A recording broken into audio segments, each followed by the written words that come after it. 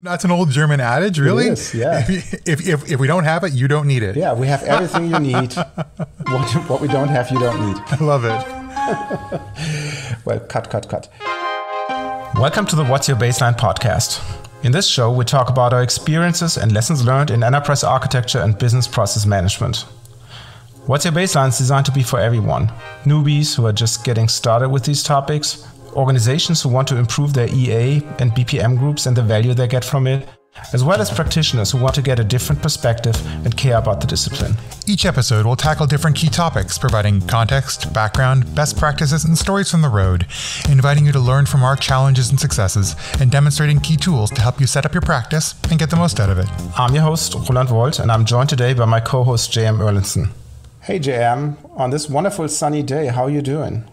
I'm doing all right. Ready to rock, as we say. That's great, because the topic of the day is to talk about how to get set up, which tools you use, and which functionalities you need to set up your enterprise architecture and process management platform. Yeah, it's a huge topic for a lot of organizations, trying to figure out exactly what to buy, how to introduce these things, what decision criteria you're going to use. And well, there's a lot to it. So we're here to help you, give you a couple of tips and tricks on how you might do that, and direct you to some resources you might be able to use on, of course, our companion blog, whatsyourbaseline.com. Isn't that a good plug, Roland? That is an awesome pitch. I like that. So let's get started. So, JM, what do you typically see as quote-unquote architecture tools in the market? That's a great question. Well, there's a lot of different flavors of how people perceive architecture tools. Some people think of them as just the drawing tools. What do I put, pen to paper with and make visualizations so I can understand my business and architecture a little better and communicate it to everyone else. People think of it as like the front end interface that you're using. So like literally the diagramming platform or the modeling platform or the data entry platform. They also think of it as the back end. What am I containing all this business process and enterprise architecture information in? So what kinds of databases am I using? Am I connecting information together in a relational fashion? All those sorts of things. And all that together becomes your architecture platform. So a drawing tool, an interface for all your users, and a container for all of your information. But you can conceive of things in a couple of different ways. And Roland, tell me a little bit about how you see this and particularly how you see the idea of visualization versus data. Yeah, so I see the structure, even though I would use the same words that you did, a little bit differently. So when I look in the market, I really find a lot of drawing tools. It's the Visio that's on everybody's computer, right? Because it's free. So what you get is a piece of virtual canvas, and you can put in symbols, boxes, and arrows on it. But the drawback is that it's just boxes and arrows. So there's no method behind it, even though in Visio you might have a stencil that says BPMN, you have the different shapes, but there's no enforcement of these shapes. What does it mean? Is my triangle your rounded rectangle or somebody else's circle? And there's more drawing to it, so I don't want to dig on Visio all the time. Yeah. And I think we're actually going to talk about that a little bit in a notations episode to come. So for our lovely listeners, get ready for a future episode talking you through how you might represent information. That is true. So the second class of tools that I see are front ends of implementation systems. So think about BizAgile as a business process management system, or think about the Software AG Designer as the front end of the web methods runtime platform. Those are typically database. They have a method being built in, but they have a different focus. They capture only what is interesting for the automation aspect. So for example, you can draw a process in that tool, but you cannot create data models, or you cannot create application landscapes, or whatever is outside of the scope of the tool. Yeah, and I see a lot of organizations kind of falling into, not the trap, but rather that sort of fixing it in the mix by having this kind of tool established, but really not having any ability to scale it to the enterprise. It's only ever really meant for the thing that it does, which is supporting the automations in the platform that it's talking to. Yep. Blue works. for example. Oh, not that we're here to crap on different types of platforms, just to say these are concerns that you should have when choosing to implement a tool, and making the choice is very important. Don't just slip into whatever's convenient. Make a good choice for your organization. This is about growing and expanding as a company into a business process and enterprise architecture practice. Yeah, and then the third class of tools that I see is then database-driven tools. Mm-hmm. So these are tools like Software AG's Ares, Mega's HopeX, BizDesign's tool. So those are tools that use the power of a database, a relational database in the backend, to have an object-oriented approach to things. So, for example, if you have an object, you can reuse it multiple times in your models. If you now figure out you have a typo in there, you just change it once and it will be changed in a dozen other models where you use that object. While in Visio, if you figure out you have a typo, guess what? You have to figure out, where do I use this shape, and then open dozens of Visio models and do it over and over again, right? That fix that you want. So that is obviously a time-saving thing. The other benefit of it is you have relations in there you can report on, and we will talk about all those functionalities that you would see in that class of tools a little bit later in this show. That's a good way to start with things. And I think we also want to talk about how people see information. And, I like to group things into two categories. Really, they're kind of one thing flipped on its head, which is data-driven visualizations versus visualization-driven data. Mm-hmm. So when you think about types of architecture tools, let's start with the easy one: visualization-driven data. Those are the tools where you put a model, or you create a visualization in order to represent your business, and in doing so, it captures and supports a sort of structural data layer underneath that's representative of what you show in the page. What that does is it means that you're creating rich data structures, making rich connections, being able to report and understand, but you're doing it from the perspective of sort of flowcharting, visual modeling, structural modeling, easy kind of things you can get your hands dirty without having to get too much experience or know that data structure at a detailed level. The opposite, of course, being data-driven visualization tools, as in you create a set of data, and that could be a hierarchy that you're bringing in yourself, or creating from an import from another source, or however you wish to, and it renders that information in a format that you can understand and communicate. We see that a lot more in things like IT structures and tools like Alphabet by Software AG, where it's about creating automatic visualizations based off of the underlying content of data, and that's very handy. But each has their own strengths and weaknesses, which we'll get into in a little while. But I do see those as sort of, one turned on the head of the other, and they're both relevant and important for their relative groups. For instance, the lowest barrier to entry is always winner when it comes to the business. Yeah. But it's also important to be able to understand what you're buying when you're looking at making a tool selection. Agreed. And it depends on your potential audience. Business people typically like diagrams. IT people like tables. And when I look into the market, there's a couple of tools, mentioning, for example, Mega's HopeX, which brings everything into one tool. There are other tools that have separate tools that synchronize with each other.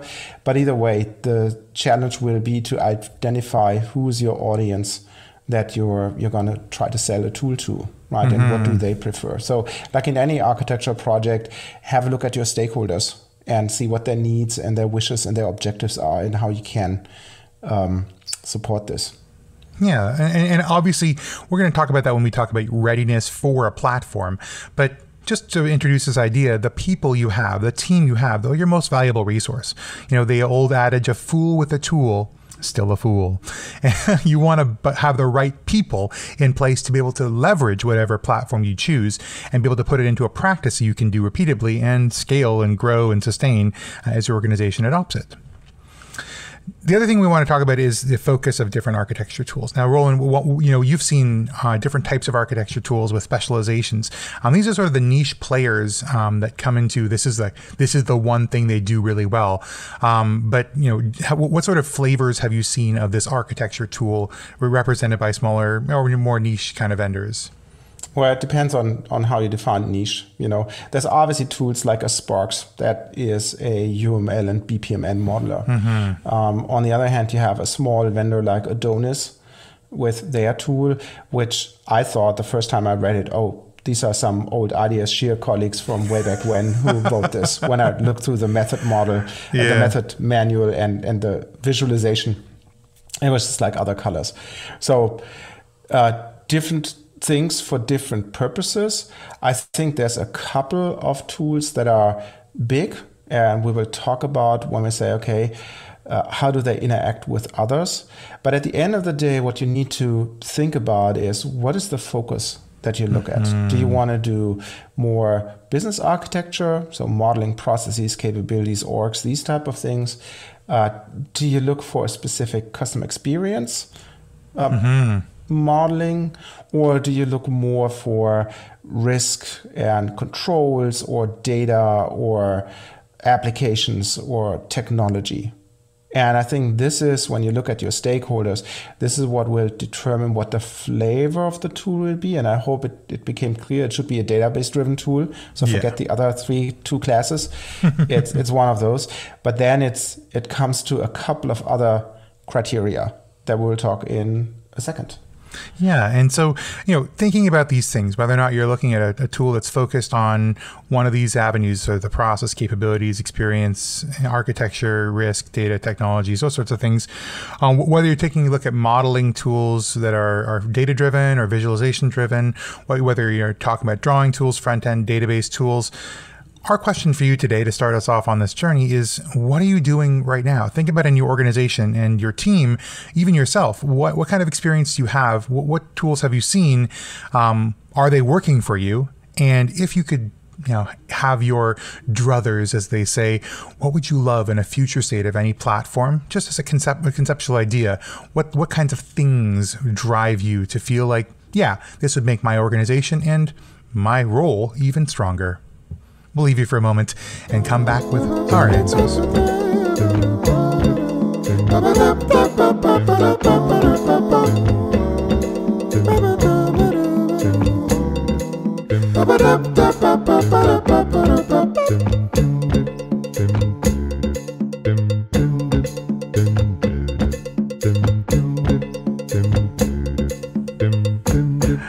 And hopefully you've had a chance to think about what you're doing today. I remember the first time I had a chance to think about that.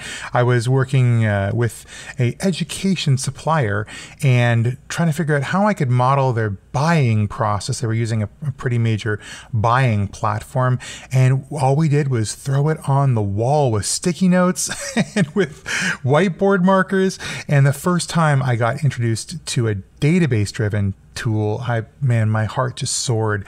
I thought, wow, this is a way we could actually connect all this information in. And of course, somebody else had done that tool selection for me, and which meant that I got to have an easier job because of the thought that went into it. And today we're going to look at that in this section. What kind of thought do you need to go into when making this tool selection? And we're going to cover 5 different topics. The first thing is, what do you need to get started? How do we get started with selecting the right platform for you? And then second, of course, what to look for when choosing that tool. Third, we're going to dig into some functional criteria you might be looking for, things you should be evaluating. The fourth, we're going to talk a little bit through deployment and cost considerations. I know that a lot of organizations are very cost sensitive, not a problem. We can help you get the most out of your dollar. And then lastly, talk about the people. As I said at the beginning, the people are the most important. How does this decision align with your team? So Roland, why don't you get us started with how do we get started? Yeah, that's obviously the first question. I think you obviously need some equipment, and I'm not talking about servers right now. I'm just talking about your personal setup. First thing is you need a computer. That sounds super strange, but obviously you need to access it. You need a computer. And well, in the end, it doesn't matter which type of computer you have. If it's a Windows computer or a Macintosh or even a Chromebook, which is more than sufficient with modern systems. The more important thing that you want to look at is buy a big monitor. The bigger, the better. Right, so look at a 4K, 5K monitor so that they have enough room to create big diagrams. Nothing is more confusing if you have to scroll sideways, upwards, downwards, and so on and so forth, zoom in, zoom out to get your model over the point. The next thing that you need is in some form or fashion, an Office program, because those database-driven tools that we just spoke about, they spit out reports. You want to see them. So it doesn't have to be Microsoft Office. It could be LibreOffice or your Office program of choice, as long as it can open the Microsoft file formats. Mm-hmm. The next thing that I would recommend is obviously some ergonomic setup. Have a comfy chair. You will spend a lot of time in your chair. Have a good desk, maybe one that you even can raise and stand on. And make yourself comfortable. Are you a standing desk man, Roland? Is that what you are? You love that? No, I've never tried it. So, no, I'm sitting on, well, I like to walk around when taking phone calls. Oh. But I'm not working on this. The other thing is you might also think about having like a little chair with a coffee table, because you will read a lot of documents and you might not want to read this on your desktop. Mm-hmm. So have a little coffee corner where you do this. And speaking of which, I also would recommend to have a tablet for this. And it can be a cheap tablet like an Amazon Fire or something like that. You don't have to buy the high-spec iPad or whatever the Samsung equivalent of it is. You just want to have the opportunity to have a second monitor that you can access the internet with, that you can have, for example, a diagram of your legacy tool being there while you model on your computer that has the big screen attached, and you don't have to switch between applications. To make that easier for you, I have assembled a list of items that I use, and I posted that on whatsyourbaseline.com, so you can have a look at these things that I'm personally using. Yeah, and I know that, personally, having a large monitor available, particularly when you're working with process models that have a lot of objects on them, you're going to want to be able to see the whole picture and then zoom into what matters. That's a really good piece of advice, and hopefully you'll check out that equipment list too. The other thing, Roland, is, besides the physical stuff, there's one thing I wanted to make sure you talked about, is that you do also have information. Mm-hmm. So as you are preparing to introduce something like this into your own personal workflow, make sure you've captured information you might have from existing documentation, or you've got subject matter experts ready to facilitate interviews with, to help get information into it. So you're getting the physical gear, and you're getting the digital information ready to go. So when you're ready and you've got something installed, you're able to stand up a real repository right away. Fully agreed with that statement. And talking about repositories, where do you put those? Are we looking at this on on your desktop, or where should we be looking for an implementation for this to go?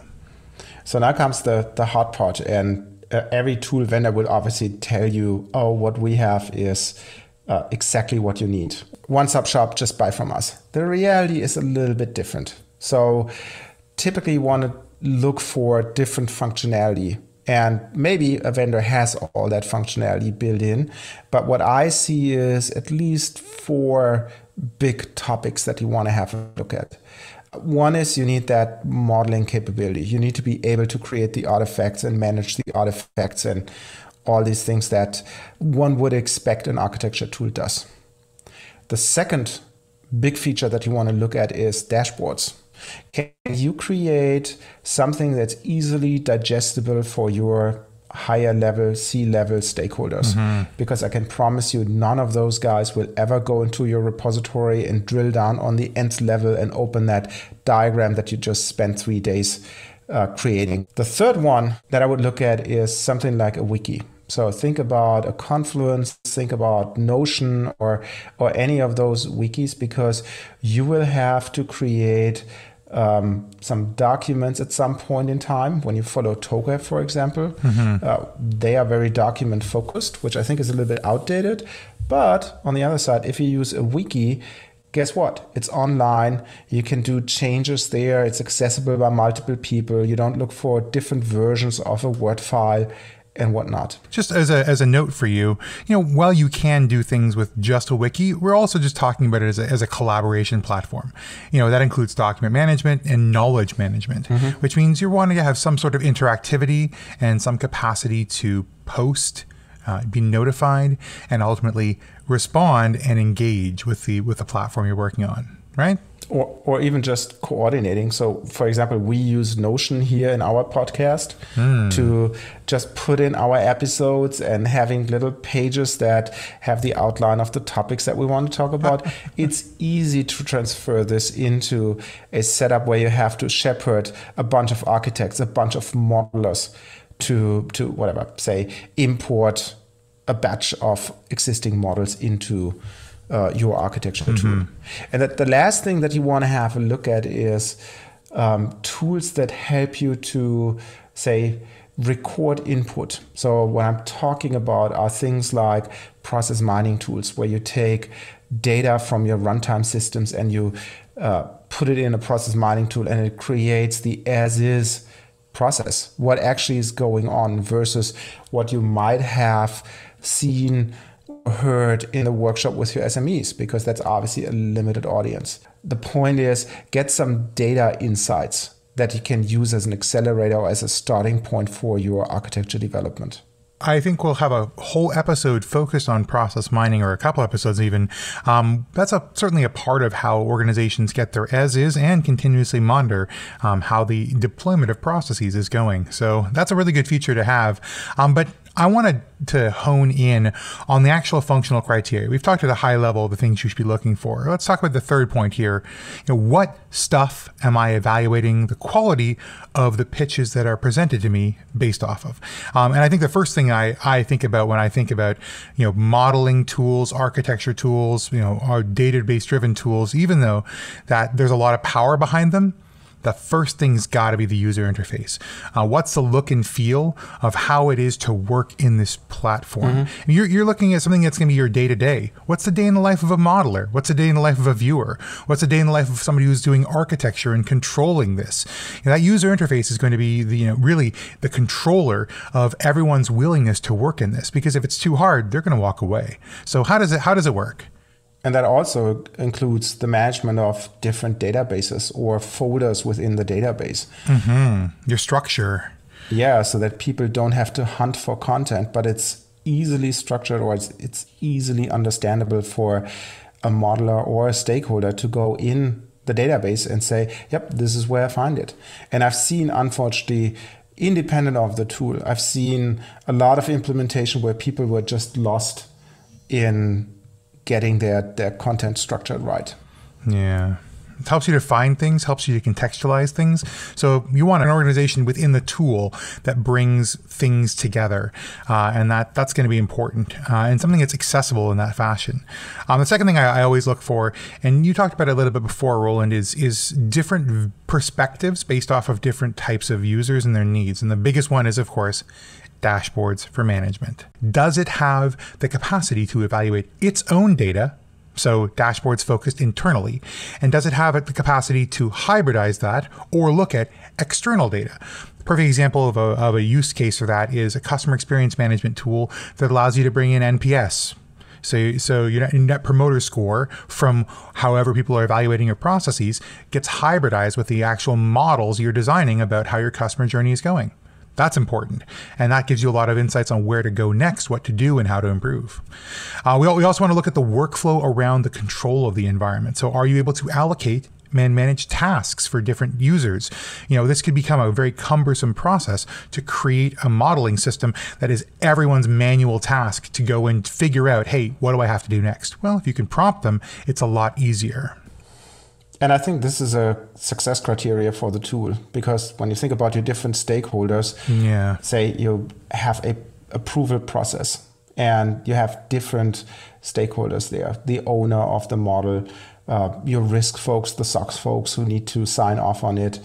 You have the technical QA people who want to check your model if it's correctly modeled according to your standards, and so on and so forth.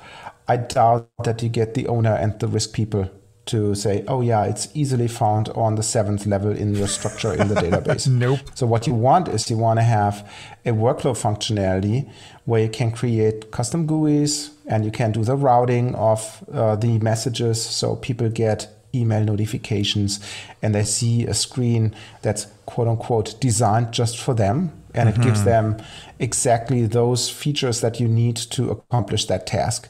Things like click here to open the model. Click here to enter your comments. Click here to do a comparison between this version of the model and the one that you approved 6 months ago. Right? So make it easy for your end users, your stakeholders who play a role in those processes. And another thing that you might want to think about is when you remember the last episode that you heard about how to implement your architecture tool is the process governance part. Map out your processes and see what you ask your stakeholders and your roles to do. And then once you've done that and you've socialized it, take a step back and think about what can you automate with your workflow tool to make it easier for the people to play a role in those processes. Yeah, another thing that I think goes along with what you said a couple of seconds ago is a configurability. That's a functional criteria for a lot of the platforms that I'm evaluating. Can you make it look the way you need to make it look? And that comes in a couple of different ways, one of which we'll speak about very shortly. But really, the most technical way of looking at this is, can you change the face of the tool? And how do you change it? Is it a business user configuration? Is it very difficult to do? And can you make it tailored for user perspectives? That'll make it, once again, easier to get into, and most importantly, right for you.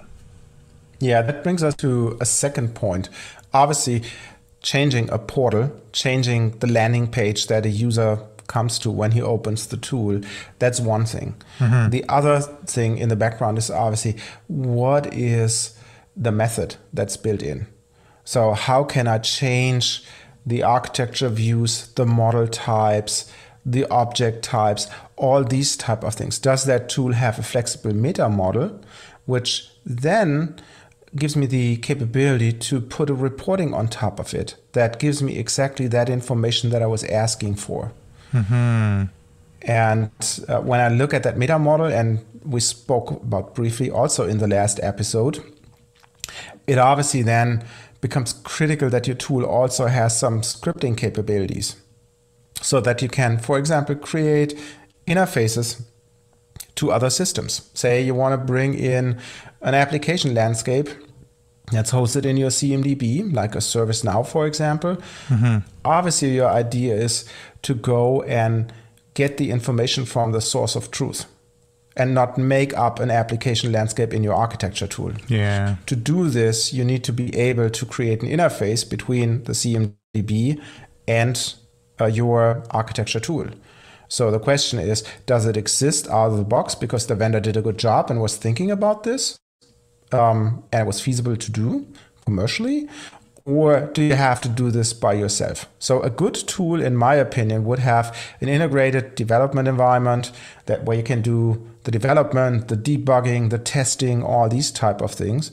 And also has an API, a well-documented API, where you see which functions are available and what can be done. And while doing this, ideally, the programming language is nothing that's tool specific. Some vendors do this, some don't.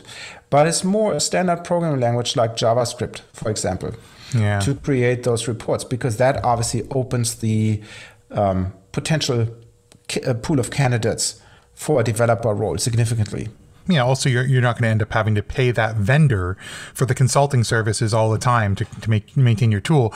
You'll be able to bring it in-house, maybe use existing talent, and ultimately be able to better support yourself at a lower cost. Agreed. And then when you look at this, now we're speaking about developer types, you also might want to have a look at the more advanced end users / the power users. What type of analysis do you give them at hand? That obviously could be a report that was created by your developers or prepackaged with the tool. But it's also interesting to see, does your tool have a easy to use query language? Or can you create a report as a power user without having to learn a full-blown programming language, but you have like a wizard that helps you doing this? Or can you as a power user create those dashboards, those process mining analysis visually without having to go into code? So those would be also things not only think about when we talk about scripting, not only thinking about the developer type of person, but also think about the power users or the end users who just want to have a visualization of what they found. Yeah, it also means you can decentralize a lot of the control and management of the environment. You don't have to have just a specialized team. You can release it to your business units who are eager to get to work. And if you give them what they need, then ultimately you can give them a lot of power to make a change with the platform without having to go back to you every time. And they'll feel more involved. Ultimately, they'll do more. And having said that, you obviously should have multiple environments where you do this. So I see one mistake that clients do is they buy one instance of their modeling tool and think everything is fine. In all reality, if you build some complex scripts, like interfaces, for example, you do not want to build this in production. Yeah. You want to set it up like any other IT project and have a dev environment and a test environment and a production environment. And only if your test is successful and the script does what it's supposed to do, and remember, every software has bugs, only then you bring it into production. And you think about what happens if in production your script fails. How do you mitigate that destruction, or hopefully not destruction, that impact that this might have on your database, right, or on your production environment? So think about, from a governance perspective, what do you allow end users, power users, and developers to do? And that should be obviously part of your process governance that you've defined as part of your implementation approach. Yeah, that makes a lot of sense. Well, I also, you touched briefly about integration capabilities, but you talk about RESTful APIs or other types of intersections of data. I mean, you also want to think of this just as a conceptual item, as the connective tissue of your organization, right? You want to see it as the hub and the spokes being all the different sources of truth, these sort of golden standards of data feeding into it. The ease and the frequency and the ability to do data interchange that goes along with that is really important to consider in making a decision, because if it's hard to do, or it's asynchronous, or there's chances of data getting lost, or it's not a bidirectional interface. If those platforms aren't able to do that, then you could lose a lot and have to do a lot of rework as a result of data not coming over. Agreed. But one misconception that I also see is where people look at it and say, "Oh yeah, it must be real time." This is typically on the list of criteria for an interface, the last one that I see, because architecture tools are not runtime systems. No. So in all honesty, it doesn't matter if you import or update your application inventory, to stick with that example, once a week, right? And not in real time. Because at the end of the day, you're creating designs, right? And if you model and then you figure out, oh, there's something missing, well, there's enough time to call your CMDB folks and say, hey, I'm missing that application, and they fix it. And then with the next batch update within a week, you get that object. So typically it's not that time critical. And I would put this very low on the list. On the other side, one of the highest item on the list for interfaces in my mind is being open to as many formats as possible. So if you create your dashboard, you want to be able to add maps, for example. You want to be able to grab an XML or RSS feed from somewhere and embed it in your dashboard. Yeah. It doesn't matter how often you use it, but your tool should have those technical capabilities there. And I would choose this over real-time integration at any point in time. Well, I agree. And speaking about choosing things, I wanted to touch a little bit about in our next topic about cost and deployment, because those are obviously important things to consider when you're looking to make a purchase or when you're looking to evaluate a platform. We talked a little bit before about the idea of on-premise versus cloud, but there's a lot of different types of pricing models that organizations will go into, vendors will go into, on how they sell their platforms. Some will offer you something like a SaaS model of per user, per year. Some will have a base cost for how much it costs to just run that server. So particularly if you're looking at a SaaS hosted solution for you. They're going to have that base cost built into it, plus those user costs. Whether or not you're doing a subscription model, as in you're deploying it on premise, but you're paying a yearly subscription fee, or a perpetual licensing model. And remember, you also need to take into consideration, if you're deciding to deploy it on premise, your internal hosting costs and the timelines associated with servers. I was talking to a client a few weeks ago, and they said, listen, if we want to get an internal service or a server for our deployment, we're looking at a 6-month wait time to grab that. And he said it's not uncommon in that company to wait 6 months to get a little internal instance. So he said, listen, if we're going to deploy on premise, I'm not going to see the benefits even after purchase for at least 6 months. That's crazy. So going to SaaS as an option for that makes it a little easier. So thinking about that deployment consideration. And it's also the scalability. As you said, how fast can I add new people to this? Or when you think about the process mining example, typically the billing there is slightly different, not by user, even though that also might play a role. But typically the driving factor is how many cases do you want to push through the process mining system? And there are different tiers of number of cases that are in the different price plans. Yeah. One thing that I notice overall, and maybe the old guys like you and I will have to take a step back from what we've seen in the past. I think the on-prem hosting is on its way out. I think organizations have accepted cloud. The other thing, what goes out of the door is perpetual licensing. It's just subscriptions because it's so much easier. You have it in your OpEx budget, and it's just a run-through cost that an organization has to carry. So when you look and you go shopping for your systems, be comfortable with cloud and be comfortable with subscription. I wish more of the folks I talk to were comfortable with that idea and with that approach. But I do know that some organizations have a pretty hard and fast can't be on cloud. And for data privacy considerations, I know a couple of governmental organizations and a couple of major financial institutions that simply won't let things out the door. That isn't the way it's going to work. And I get that. Yep. And it will be harder for them going forward. Oh yeah, and to deploy on places, the last couple things to think about is what types of users are you looking at bringing in? How many of each of those? And so generally, vendors tend to price things based off of people who are looking at stuff, and people who are making stuff, and people who are controlling stuff. That's sort of 3 bucketed categories. Now they might spice it up with different types of names or different breakdowns of what they can do in each and functional decomposition. It really comes down to those sort of 3 ideas. So the looky-loos, the makers, and the controllers. And how many of those are on your team? What does it look like? And how much does each cost? You don't want to get caught up in a surprise when you're ending up buying all of the most expensive license rather than sort of splitting them in a way that makes sense for the organization.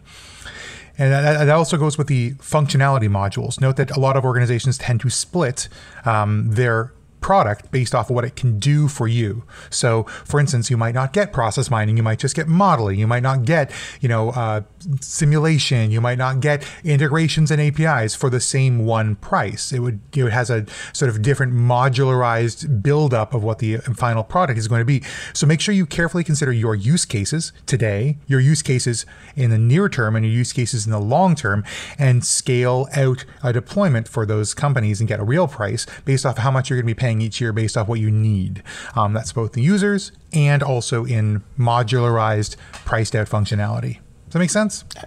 It does. And at the end, it's also a negotiation tactic to say, hey, I might buy tool A that doesn't have feature Y, say process mining. And you say, hey, if I buy your tool, I see you're working with a partner, another firm, that provides the process mining capability that I want.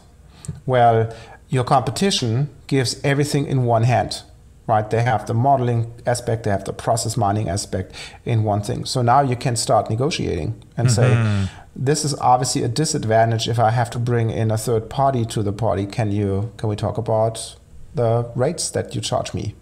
Yeah, that's a good one. Versus you could go to the other vendor who gives everything out of one hand and say, hey, yeah, but I could get it more cheaper if I split it, and I'm willing to take the potential friction that comes here. But if I take yours, your deal will be bigger, but obviously it would be great if you could accommodate our specific needs cost-wise.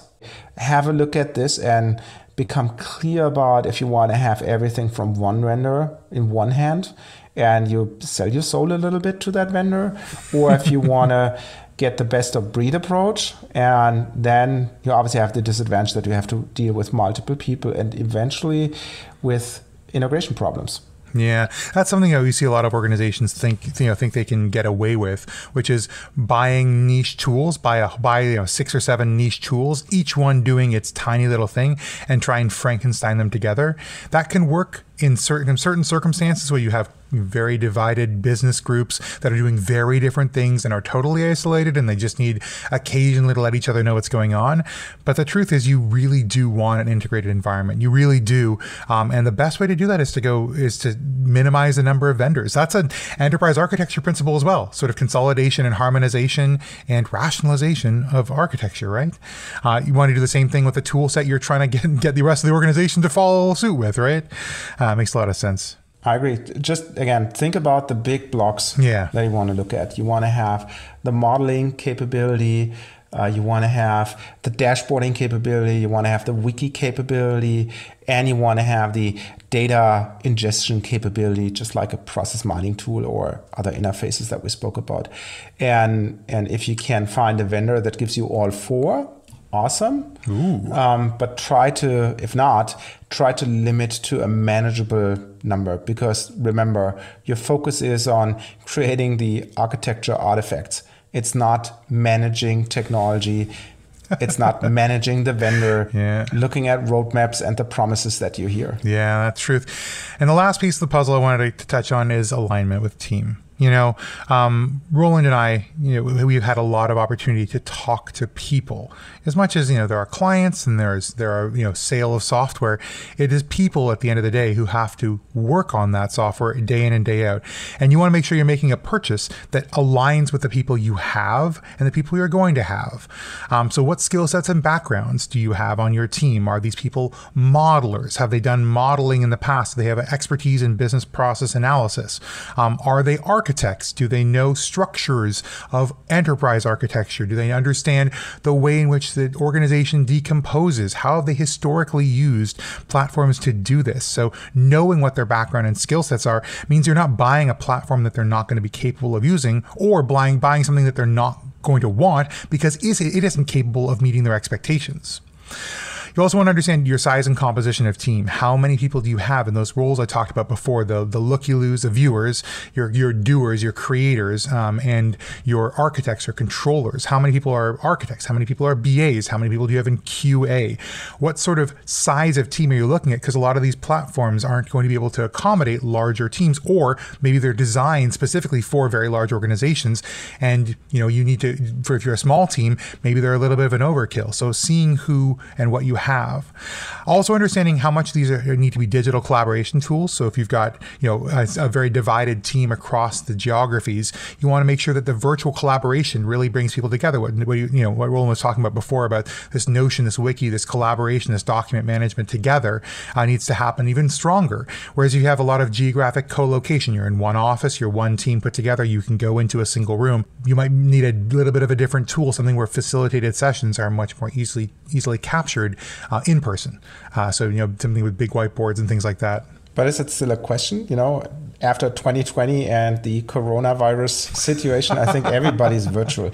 So when you look for a tool, what you want to look for is a central repository where people can access this from different locations, where the different roles can create their different artifacts in different areas. And basically those are the deliverables that you expect your roles to do. Mm-hmm. And obviously what you want to have handy as well is some collaboration platform, like a Microsoft Teams, like a Google Meet, where you can do screen sharing and you literally look at the same screen, even though you're in different locations.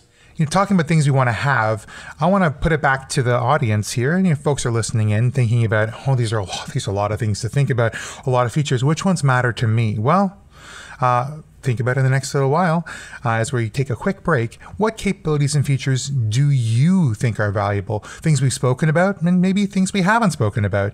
And this is a good opportunity to talk about, sending us feedback. This is something you might want to take after the show and put to us through an email or through a voice message on any of your lovely podcasting platforms. We'd love to hear from you. But we'll take a quick break, and when we come back, we'll be thinking about that too.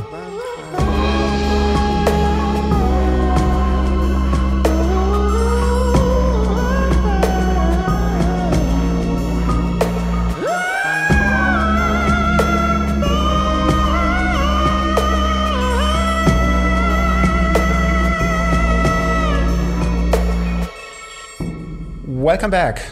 Well, we spoke a lot about the functionality, the features, the capabilities that tools should have in the last section.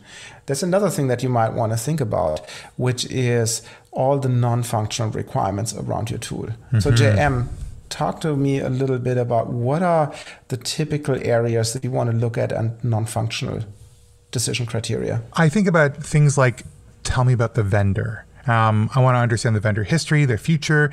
What kind of support can I expect with this? What kind of people am I looking at to help me get my product to work in case something goes wrong? What kind of ecosystem, what kind of user community am I looking at? The acceptance in my organization. What's going to make me successful and my organization successful using this platform? And how will I embed it into my way of working? And then lastly, what's the business case I can create for this selection? Because ultimately, I need to prove and justify that we should make this selection and make a purchase of a tool. So Roland, tell me a little bit more about what do you care about when you think about the vendor and their profile? Well, there's a couple of things. Obviously, you want to have a vendor that is stable. Mm-hmm. So questions would be, how long has this company existed?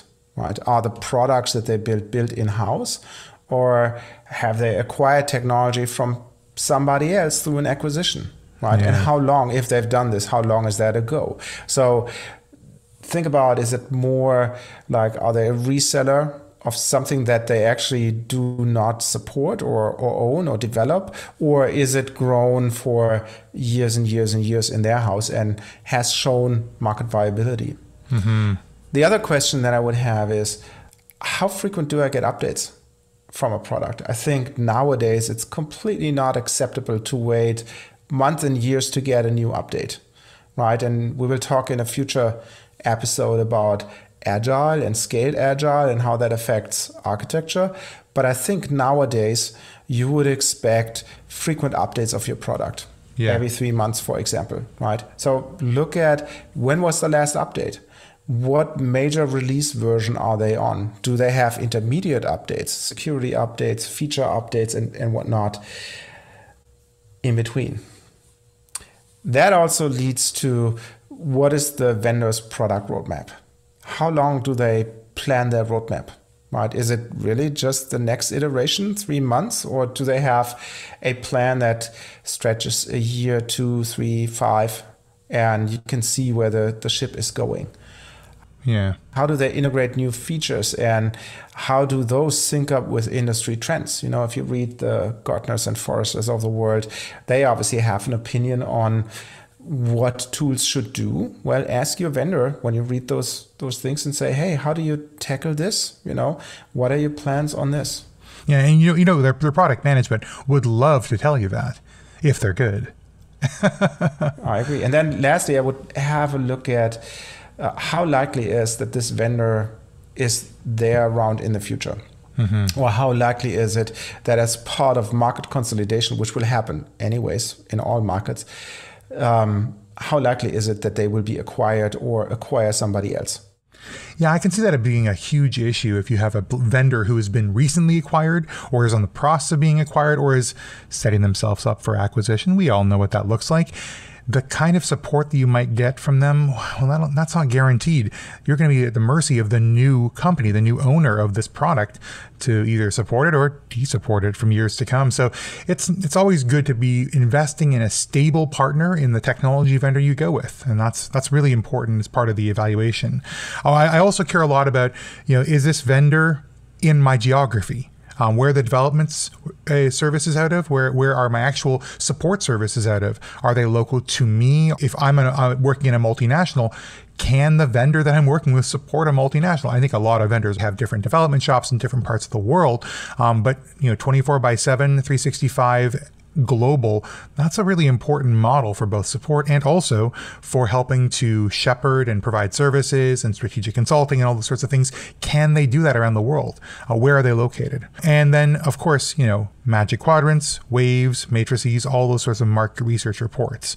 You can massage your placement in these analyst reports, but the truth of the matter is they're evaluating the quality of your products and they're evaluating the feedback from your users. And if you can find organizations with products listed in the top rates of those quadrants or the good parts of the waves or in the top of the matrix, those are really good starting points for conversation on evaluating platforms. I agree. And the next topic you might want to have a look at is what is the support that you have? And JM, you just mentioned it when we were talking about development, but think about your support. What happens if something goes south? Is it a commercial support? Does the vendor provide this? Or is it like in an open source project where you go and have a website and with a little bit of luck, somebody answers your question? Or on the other hand, how do you do the training? How do you get your people up to speed, the different roles? Does the vendor offer trainings? Do they offer free trainings, commercial trainings? How do they do this? Classroom versus virtual? Or do you have to go to your consultant of choice? Does your consultant of choice offer you training for your end users? And lastly, I would have a look at the user community and the ecosystem. And let's start with the ecosystem, right? Those are typically partners or additional vendors when you have a mixed set of best of breed that have out-of-the-box integrations and so on. How large is that? How big are the shops in that ecosystem? Is it like a 10-person shop or is it a 100-person shop? How likely will they react when you come to them with a request, and how expensive will it be? Or on the other hand, you have the question, is there a user community? What happens if you have a simple question? All those quote unquote embarrassing things that you don't dare to ask. Well, everybody has those questions. So maybe there is a user community that has a portal, right? How many people are there? Have a look at this. How fast do they react on a question that you post there? What is the information that you see there? Is it just a big cry fest? Like, I can't make my tool work? Or is there advice, valuable content, tips and tricks, videos, reusable material available for you, which obviously will accelerate your implementation? And lastly, look at other user group meetings, virtual or in person, on a regular basis. Are those user group meetings, if they're in person, in your geography? If you're a multinational, are they across all geographies? Because nothing helps more to talk with other people who are in the same boat, or ideally who are a step or two ahead of you and have gone through the valley of tears in implementing the tools, right? And in implementing and creating the architecture artifacts. Learn from their war stories. And that would be part for me to say, what is the support? What is the ecosystem? What is the user community? Where do I go when I need help? I feel like if you run into international user groups, you can get so much insight on not only the product itself, but also the vendor. How does it treat its customers? How can you work together with other users? How is that facilitated? And how can you learn from their tough lessons learned, as you said, the valley of tears, and come out the other side in a ray of sunshine. And that'll lead me to another point that is really important here when you're thinking about this. And besides all the tool features, you want to look once again at your people, and you want to get acceptance in your organization. So are you ready for this kind of platform? And you need to ask this tough question. Do you have things like executive sponsorship, or at very minimum, executive alignment? Have you built a clear value proposition for how a platform like this might be brought in? Do you have a for adoption? Do you have a business case? Have you socialized this? Have you gotten feedback and been able to incorporate that and buy in from key stakeholders? And then thirdly, have you thought about change management? If today you're using whiteboards and sticky notes and nothing digital at all. What's it going to take for you to move into a new way of working? And how are you going to develop those new practices? And what sort of people do you have in place to help socialize that and get the learning development and guidance and handholding done within your organization to make this really stick? And lastly, how does it align with your organization's roadmap and strategy? So as they're evolving, as they're looking to transform their business, what does having this do for them? So what is a platform like this, a drawing tool, a modeling tool, a database tool, what is that going to give them? What capabilities will that enable in them they wouldn't have had before? That's going to feed into everything else. And the closer alignment you have, the more friends you're going to make, the more allies you're going to make, and ultimately, the better deployment you're going to be able to get.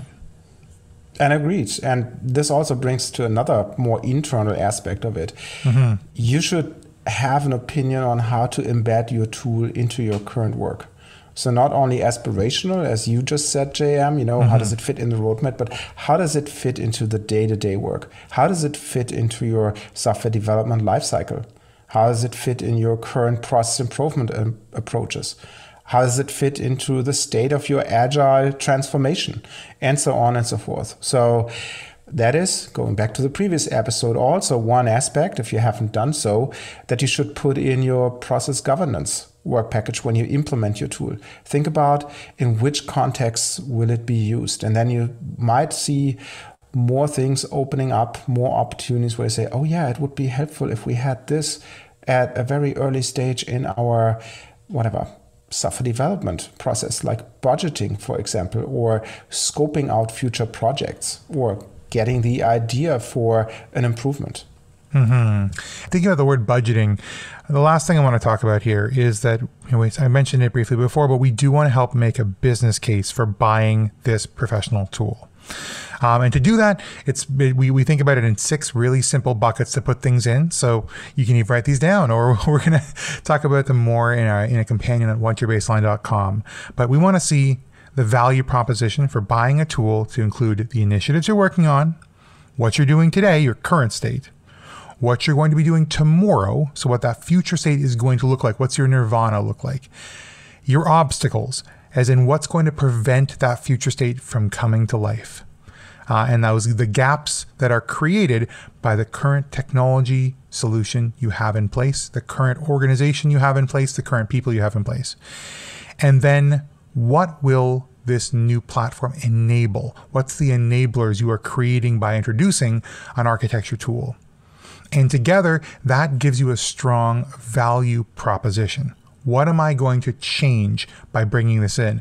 And you can start to do things like put dollars and cents to it when you take a look at measuring the amount of time you spend making process improvement initiatives come to life, the amount of time you spend maintaining an application architecture library, the time you spend reworking new deliverables every time because you don't have a database-driven visualization tool for process. And together, that business case will give you a strong path to the future. So our call to action at the end of this section is to have you think about some things we've been talking about.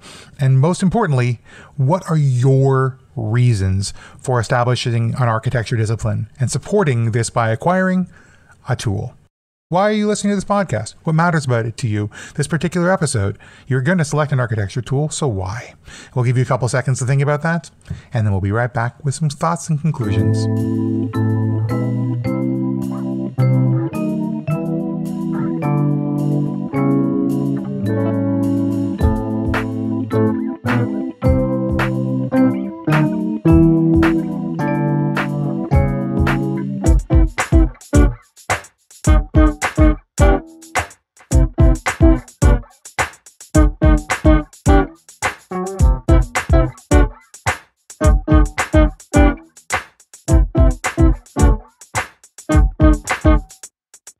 Hey, welcome back after the little break.